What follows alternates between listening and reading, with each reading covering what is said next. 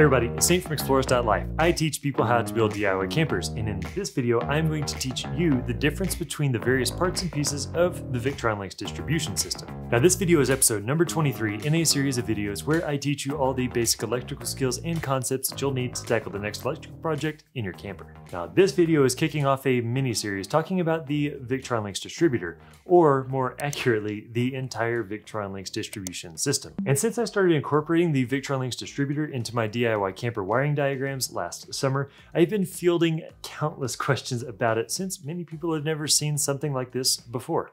So this video is going to be an overview of the entire Victron Lynx distribution system because as of today, there are actually 4 different Victron Lynx distribution components, each with their own specific functions.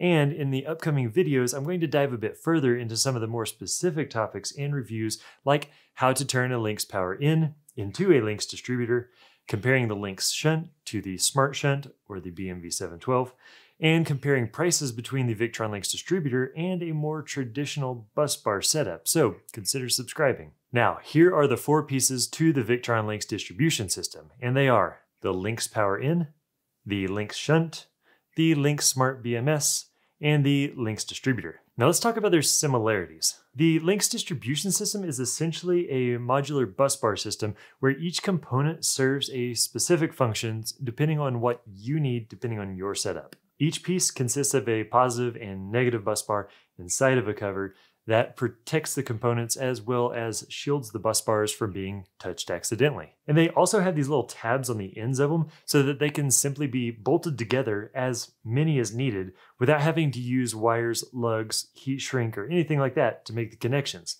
These connections are made underneath the covers so there's no exposed energized metal. And they're blue. And that's pretty much where the similarities end. Now let's take a look at the first piece of the system, which is the Victron Lynx power in. The Lynx power in has 2 busbars inside, one positive and one negative, with 4 studs on each one. Now the main purpose of the Lynx power in is to accept the positive and negative wires from a battery bank. I typically see this used in very large battery banks where there are, for example, multiple series strings of 12-volt batteries wired together in parallel to make a large 48-volt battery bank. Now, even though that's how I see it most commonly used, it can also be used with multiple 12-volt batteries to make a 12-volt battery bank. The options are pretty much endless here. So in Victron's Wiring Unlimited book, there are 4 different approved ways to wire a battery bank, and using the Lynx power in would fall under the busbars method. Now, let's talk about the Lynx shunt. The Lynx shunt would be the next item after the Lynx power in. Inside the cover of the Lynx shunt, we can see an A&L fuse holder mounted to the positive busbar and a shunt mounted to the negative busbar, with a whole host of other computer boards and electronics behind that. Now the fuse will protect the load side of the Lynx shunt from an overcurrent event, and depending on how the battery bank is wired, it could be used as the main battery bank fuse, but it's always best if the battery bank fuse or fuses are as close to the battery bank as possible, which with this, it's usually not. But the fuse is not the star of the show with the Lynx shunt. The shunt is.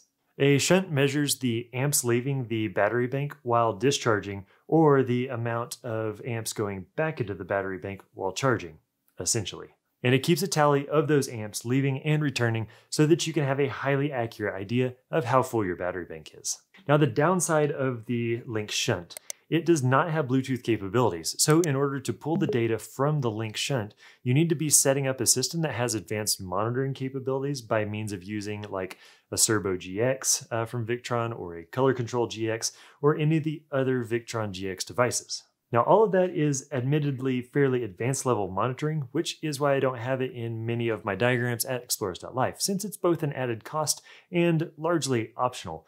But it is pretty cool, and it's a great product, it's just not for everybody. Now let's move on to the next component, the Lynx Smart BMS. The Lynx Smart BMS is specifically designed to work with the Victron Smart Lithium batteries. It's a lithium battery BMS, a shunt, and a master battery disconnect, all wrapped up into one nice, neat blue package. Now this is only approved for use with Victron batteries though, so if you're using the Victron Smart Lithium batteries, you should definitely consider this, but if you're using any other types or brands of batteries, Victron does not recommend the Lynx Smart BMS for that purpose. Now finally, and likely what you actually came to see, the Victron Lynx Distributor. Now I have the Victron Lynx Distributor in nearly every single one of the diagrams at explorist.life/solar wiring diagrams, and I used this when helping out Andy Rawls when we installed a complete electrical system in his Airstream remodel. The Lynx Distributor is a positive and negative busbar with 4 fuse holders mounted directly to the positive busbar with the purpose of supplying fused power to all of your high amperage DC loads like your inverter, charge controller, DC to DC charger, and 12-volt fuse block. Now the positive and negative bus bars are kind of stacked, so when you're trying to run power to all those high amperage DC devices, the wires come out of the Lynx Distributor stacked and protected with a fuse, which makes for clean and incredibly organized wire runs. If more than 4 circuits need to come from the Lynx Distributor, multiple Lynx Distributors can simply be bolted together end to end to give you as much space as you possibly need. Now, although I am a Victron ambassador and I work closely with them, this is not a sponsored post. I just really like this product.